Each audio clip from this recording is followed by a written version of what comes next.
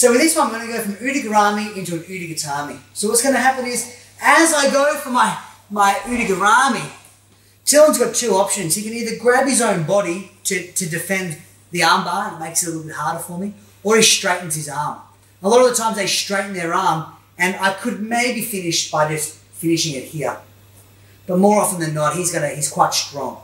So what's going to happen is, usually they try to lasso your neck and then smash up on top of you, and then all of a sudden he's got kind of a head and arm choke, but he's in between my guard, and the ref will say 𝗦𝗢𝗖𝗓. So what we're going to do is we're going to anticipate that he's going to straighten his arm. So as I go for my figure 4, as I'm sitting back, I feel him straighten it. As I feel him straighten it, I'm going to let it come to my neck, and then I'm going to hip out, and I'm going to finish with an 𝗦𝗢𝗃𝗦𝗢𝗔. So Tillon's arms are on the mat. I might have put them there, or they ended up there. I sit up.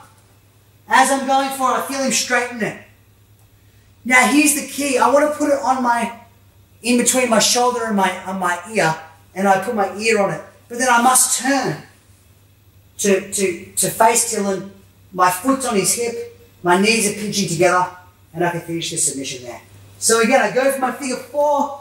As I'm doing it, because I can still maybe bend it from here. But more of it, if he's straightening it, I can finish it here maybe. How's that feel? I could maybe get it there. But to be honest, can you escape that, Tillon? He can just pull it there, and I've missed it. But if that happens, we'll talk about that next. So it's kind of here. I'm going to pull it on my ear. I'm going to cup his elbow with my hand. And see now, I've hipped out, foot on the hip, and I've completed the submission there.